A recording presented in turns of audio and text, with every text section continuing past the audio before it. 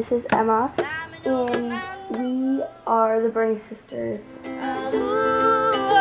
3 or something years ago, I started picking up harmony, and then right. we just like went around the house and started harmonizing with each other. Emma has more of a country voice. People usually say I'm more indie jazz style. Like, I think it's cool that we both have different genres of voices, but we can still come together and make something beautiful. It's like this beautiful collaboration with her, and so it makes this beautiful sound. Singing together is more fun because you have another person to interact with. Music has influenced me and inspired me a lot. Maybe our music could inspire other people or like save other people's lives.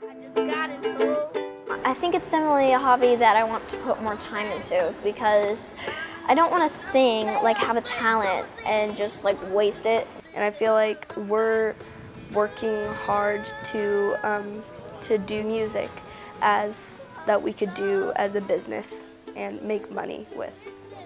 I said, if you tell me right now that this is something you want to do as a business, then we're going to look at it like a business, and it's not going to be cute little girl that gets to be on stage and be cute for a minute. You're going to learn the business aspects of it too. We just kind of like decided that we're going to like do music meetings. We're going to have these goals and just like start our band, memorize all these songs. Now we decided that we're going to do Snippet Thursday, and people are actually like looking forward to that, and it's cool to see them being like, I can't wait for Snippet Thursday. When they're prepared, they just seem to shine, and I admire that. This is like, to me, awesome development for them to learn about business and to be tenacious with learning their craft and then seeing the benefits of that. I want to, at some point, have an album out. It would be really cool if we could put on some of my original songs.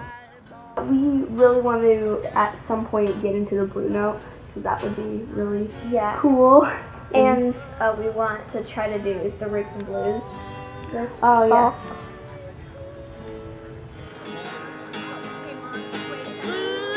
What's motivating me is that I want to do this, and that so many people have told me that I could do this, and that gave me hope that I could actually do it.